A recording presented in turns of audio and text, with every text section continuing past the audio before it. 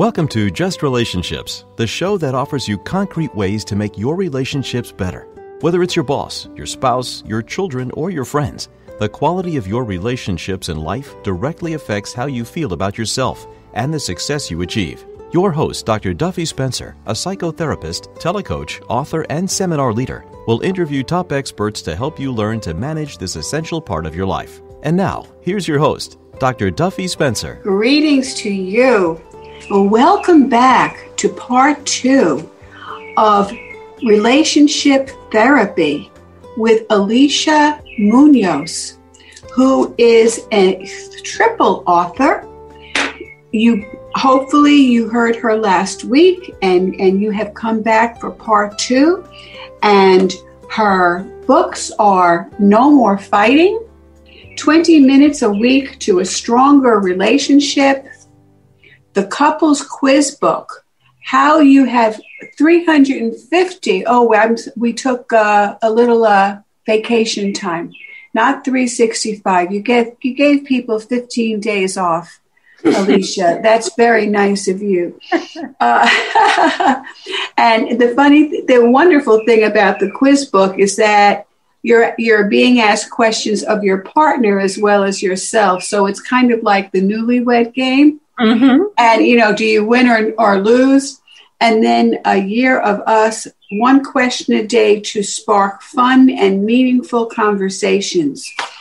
And I do want to talk to you about the value of play and being curious about your partner. Before we do that, though, first of all, last week I opened with explaining about Imago relationship therapy, since we met in studying it. We are colleagues.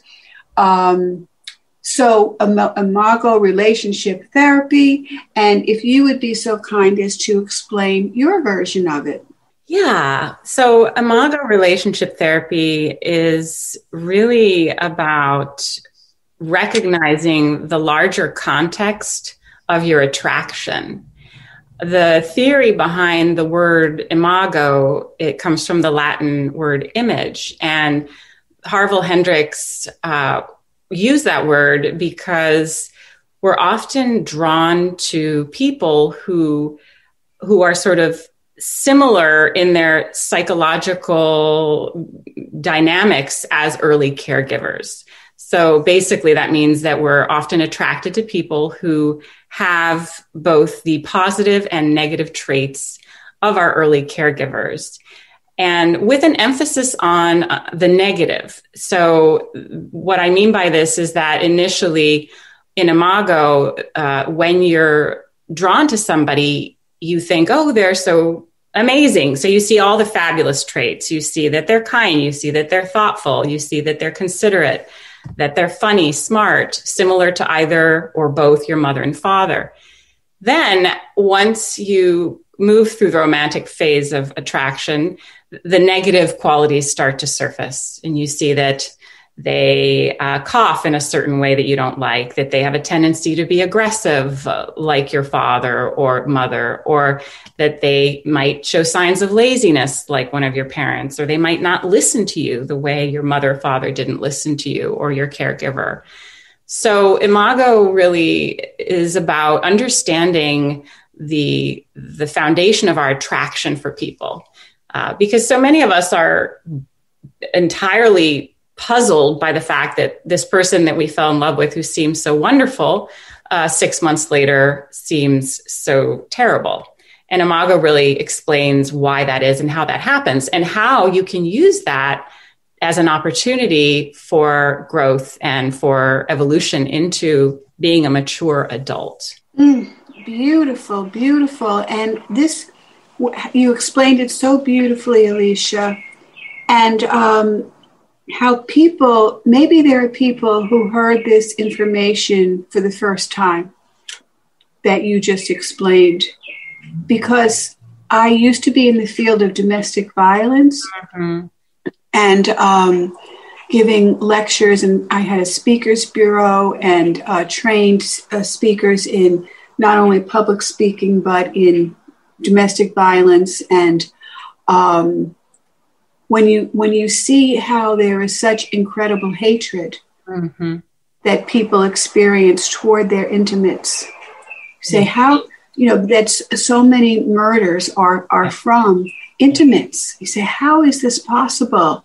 I fell in love with this person. I vowed to love them. So, and so just to understand that dynamic. So now I get the dynamic. I went to Alicia Muñoz, and she explained this imago relationship theory. And now I know that I subconsciously chose my mate because they are similar to my early caregivers. Okay. And then what?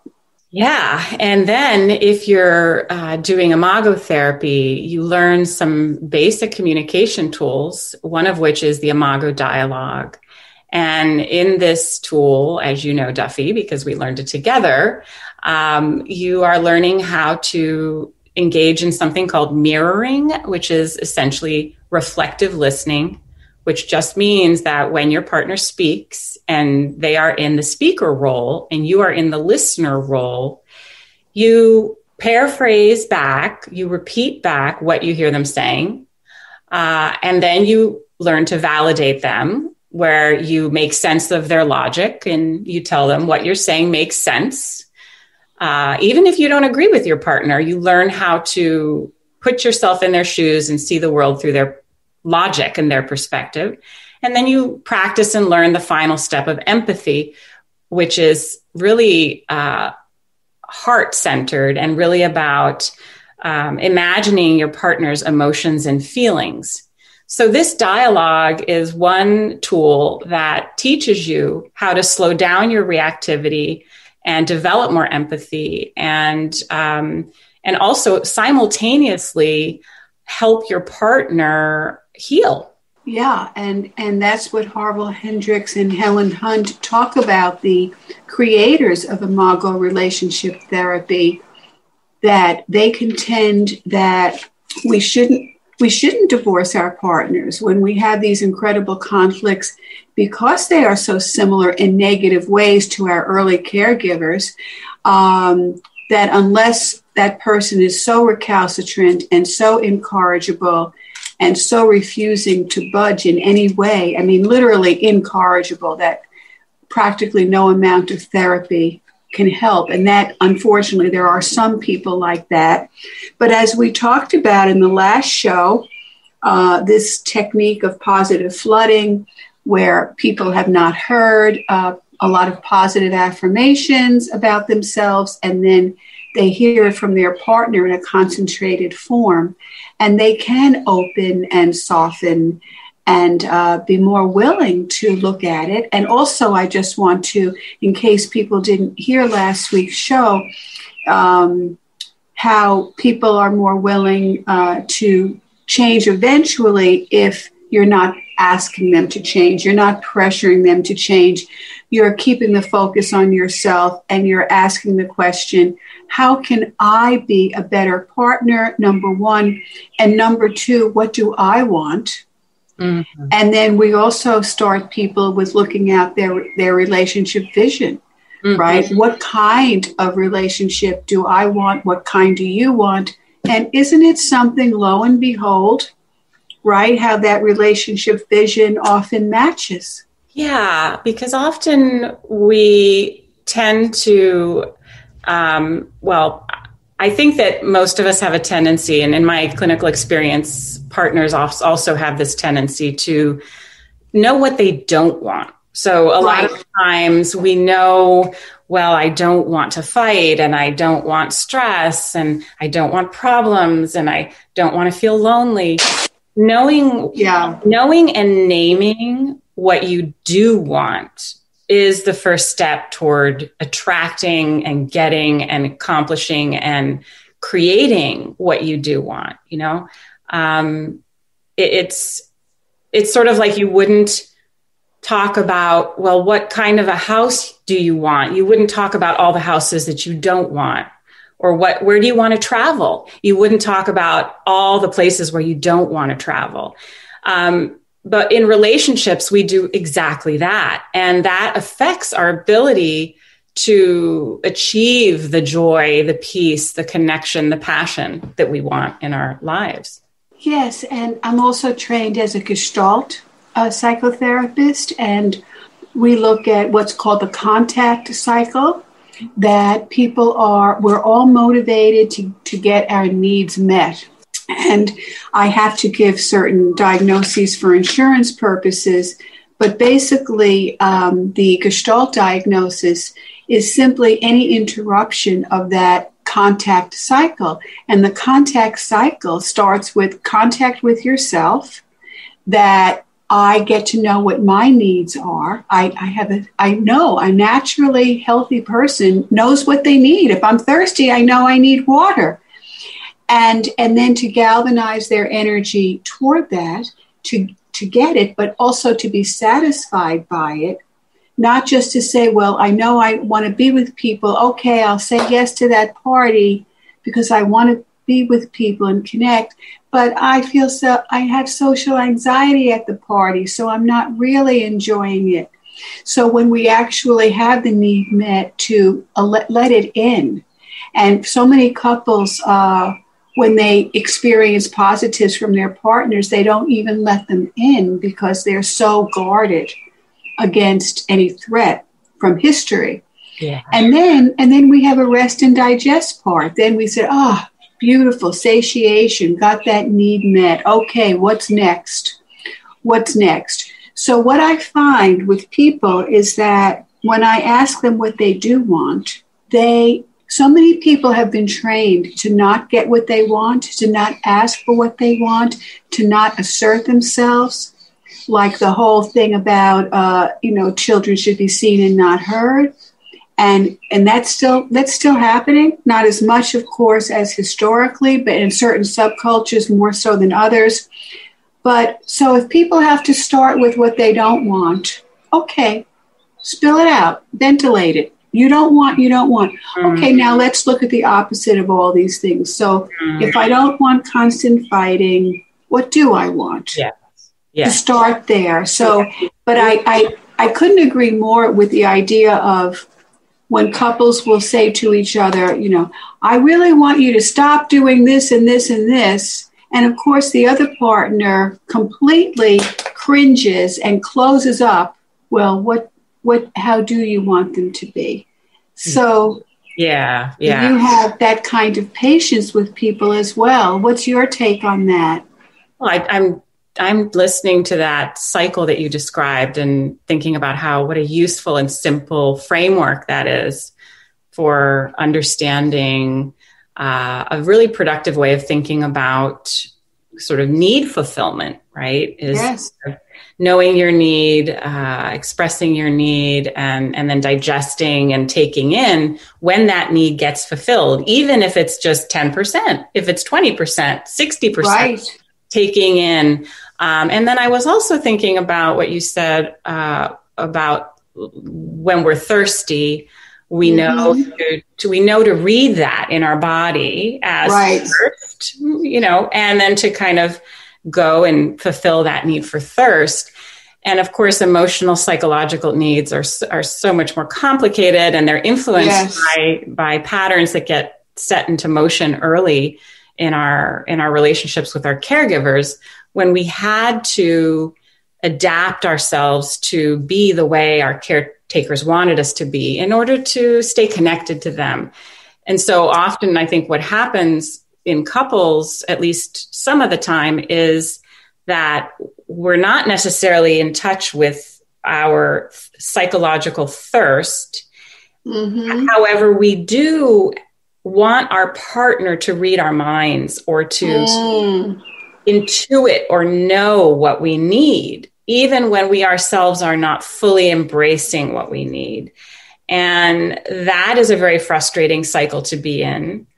And often that can follow with the failure of the rest and digest portion of the cycle, where even when that, our partner maybe miraculously brings us a cup of water, let's say, if we're going to go with the thirst metaphor, we say the water doesn't taste good. It's not full. Why did you drink water? I wanted lemonade. And so it is really important to look at and understand what you don't want, as you say, as a starting point, to clear that out, to make space to connect with what you do want, and learn how to express it without necessarily feeling shame for expressing it. And then to tolerate the form your partner gives it to you in, whether it's perfect or imperfect, to take it in when your partner gives you some percentage of what you want. Yes, hence that no one person can fill all our needs, and nobody is perfect. And in the literature, we talk about the good enough mother, more so the good enough mother than the good enough father. For some reason, that term doesn't come in, because there is so much more cultural pressure to be a certain way, the role of mother for a woman. But I think that is so important. And to tolerate if you get 10%, like I say to my clients, it's you got closer. So the incremental learning.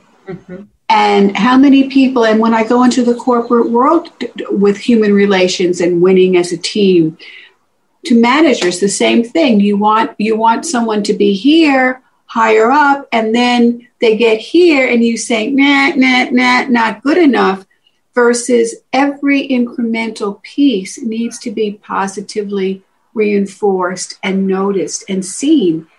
And all studies on motivation indicate that when people know that they're seen and watched, they tend to achieve higher performance. So, these are things that are in Psychology 101, positive, negative reinforcement.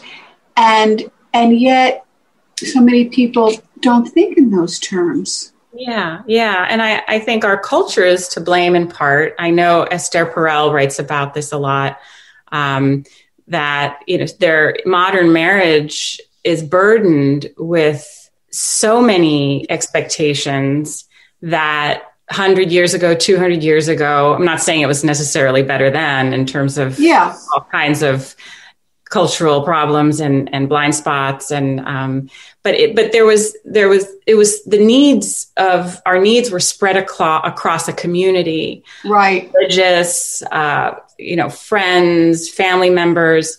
Right now, it's really, there's this expectation that our mate is going to fulfill every single one of our needs. They're going to be our best friend. They're going to be the most amazing lover.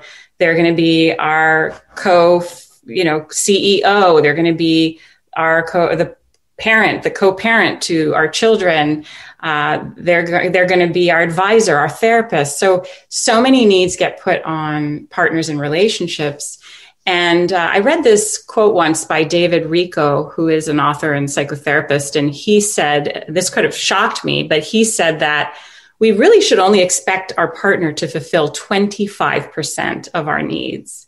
And I liked that because inside myself, I realized that I have more of a kind of 80% expectation of my spouse. Like he should fulfill 80% of my needs. And so the thought of, wow, I could really, that's a lot of slack there. If I take in if I can kind of not even lower my expectations, but be realistic about what any one individual can do for my personal satisfaction and life fulfillment. Maybe what I need to do is cultivate more friendships, dig into community, find a stronger sense of purpose rather than piling all of those needs onto my partner. Absolutely. Alicia Muñoz, you are in great company because David Rico is also a guest on Just Relationships. He has been on our show several times. I love him. And, his book, How to Be an Adult. Is that cool? Mm-hmm. And then second book, How to Be an Adult in Relationships. And then he goes on to how to be spiritually centered. So you see, You're a colleague of David Rico. Absolutely. That's such a thrill. Yes, yes. So we have just a few minutes left, and there's so much that we've talked about in this show and last week's show. So the idea of imago, the word from the Latin, from the Greek, similar, it's most people are shocked. When I talk to them about that, they're just shocked. And they say, oh, no, not at all. I don't see it. And then I usually preface with, I know this is going to sound like a silly question, but who might your partner be more like, your mother or your father? And not everybody has an active mother or father. I find out, of course, their family history first. But, oh, no.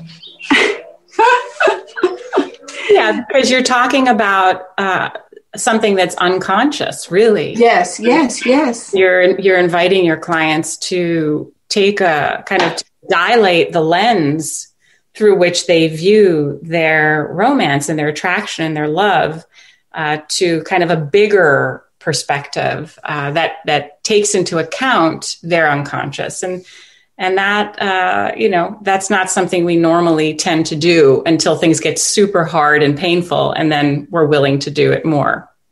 Yes. And I will say, short of severe continuous domestic violence, that I do think that a couple, really, I'm going to use the word should not get divorced until they at least try marital therapy. Yeah. Especially when there are children involved. My goodness, how many people are so prideful? We live in a society, last week I mentioned the term toxic masculinity. We live in a society of toxic individualism. Mm-hmm. So we are taught as Americans that we have to know it all, do it all, get it right. And if we say we need help outside of our relationship, it's awful. It's anathema. It's the worst thing in the world.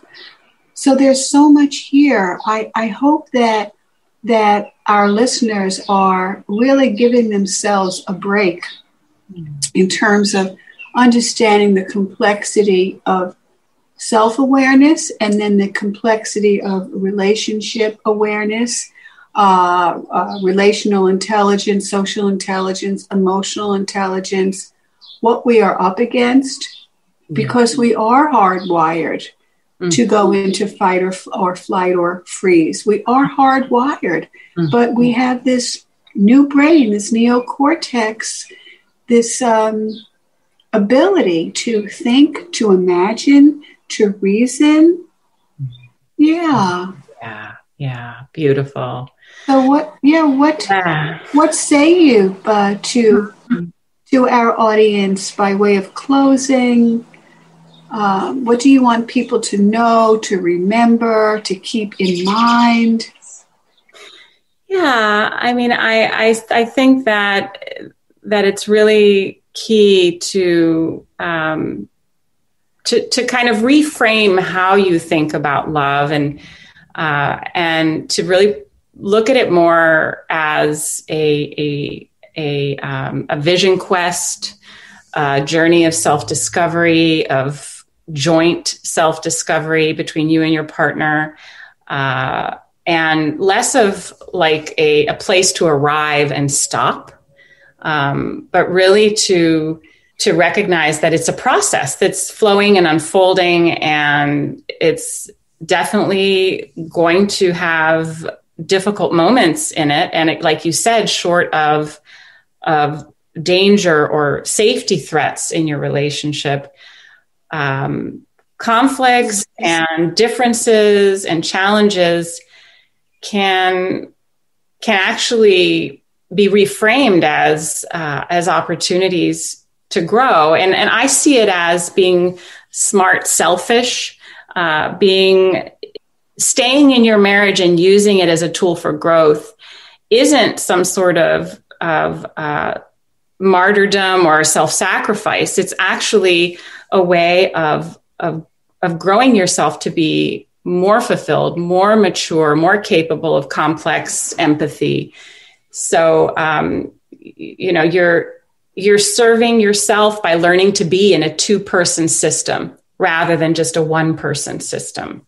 Yes. And if you think about two people, two bodies with one head, and sometimes you can go your different ways and have your own life, but sometimes you have to go to some place together, like we talked about a vacation, and how do you do that? You're in some ways a joint organism in that regard. Mm-hmm. Mm-hmm. Yeah. So yeah, that's so you have the capacity to kind of be under one. I think the idea of having my husband's head just freaked me out. So I'm going to have to come up with. You need a different metaphor. Two heads under one umbrella. Yes, two heads under one. Okay, I like that. Two heads. I'll take it. By the way, if you ever get a chance to read the story of the Siamese twins, I read their biography. Mm-hmm. How they managed to take turns. They each had a wife. They were attached in body, but they each had a wife. And the other was dormant when they were in their brother's bed, who was the salient husband at the time. Fascinating story. Yeah, I love that. So I don't know if you want that metaphor, Alicia, but but I'll tell you, it was fascinating. All right. So Alicia Muñoz, author, multi-author, No More Fighting, 20 minutes a week to a stronger relationship, the couples quiz book, and a year of us. One question a day to spark fun and meaningful conversations. And we can get this anywhere. And I guess you have a website in case people would like your psychotherapy. Yeah, I do. I'm only working virtually right now and not really taking new clients, but people can always go to my website to read my blog. They can find me on Instagram. I'm always posting advice and tips there. Beautiful. And also, if anyone would like to get in touch with me, Dr. Duffy Spencer at Gmail. Dr. Duffy Spencer at Gmail. Alicia, it has been such a pleasure talking with you these past 2 weeks. You're beautiful, just beautiful. Thank you very, very much. So welcome. It's been so fun to connect with you. Thank you. Thank you. This is Dr. Duffy Spencer wishing you great relationships.